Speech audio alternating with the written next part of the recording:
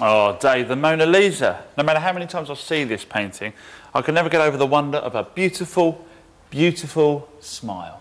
Yeah, it's quite a smile, isn't it? Try looking at it with this magnifying glass. No, I've seen it before. It's lovely. The brushwork on it is amazing.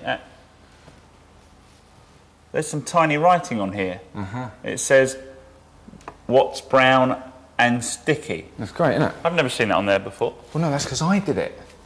Let me show you. It's another way of doing a kind of secret message. Now, we come over here to our word processing package, and what I do is I type in whatever it is I'm going to type. But as you can see, it's still far too big. You know, you can read it perfectly. It's just normal size writing.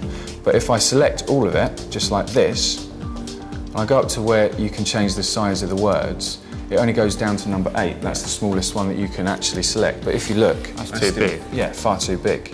So, try typing in number 2, hit return. Wow. So that's taking it down to the tiniest you can get it. You can't even see it on the screen. I can't read that. No, you can't. But if you print it out, just like this, it might be a different story. It's going to be great. Here it is. That's great. I still can't read that. Try the magnifying glass. Okay. That is fantastic. Yeah, it's tiny, but you can read it perfectly, can't you? That's really great. There's one thing I don't understand, though. What? Well, what is brown and sticky? Oh, take a look at our right cheek. What's brown and sticky? A stick.